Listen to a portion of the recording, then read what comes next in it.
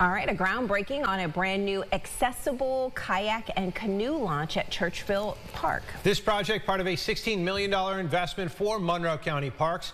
For many, a trip out on the water helps them stay active as well as connected with nature.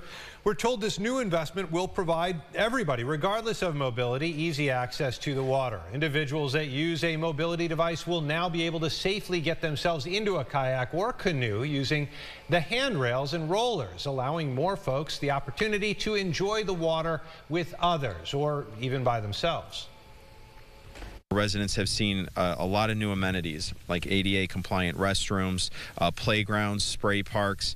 The pickleball courts I know are popular. We've made extensive repairs and renovations to a number of lodges and shelters as well. But we're not finished.